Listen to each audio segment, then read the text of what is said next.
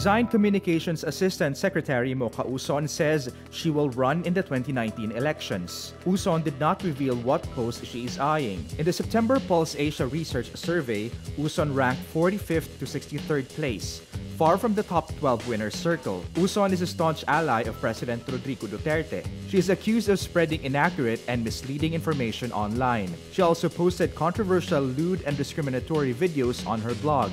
Uson resigned from her post Wednesday, October 3.